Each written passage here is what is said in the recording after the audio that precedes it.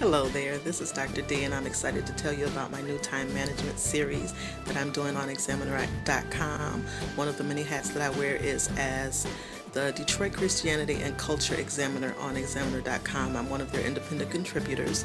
So if you haven't visited that site, just go to www.examiner.com and you can either click in DeAndrea Wiggins or you can go to Detroit Christianity and Culture Examiner.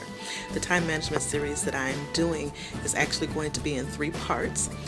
The series is called How to Get More Done in Less Time, and part 1 is going to be identifying the time that you previously wasted. That's going to be the first thing that we deal with, because in order to really get more done, you have to effectively use the time that you have. The 24 hours in a day is not going to change, so we have to make sure that we're utilizing the time that we have in a better way.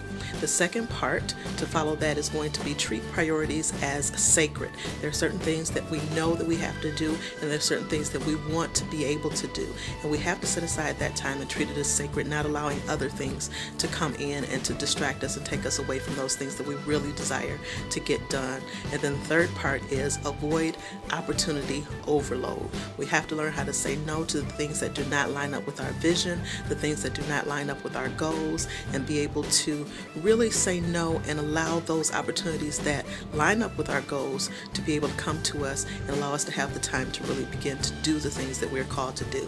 So I'm excited about my new time management series. I hope that you will join me on Examiner.com in sharing some of these things, and share it and forward it to your family and friends, because we all can get more done in the time that we have.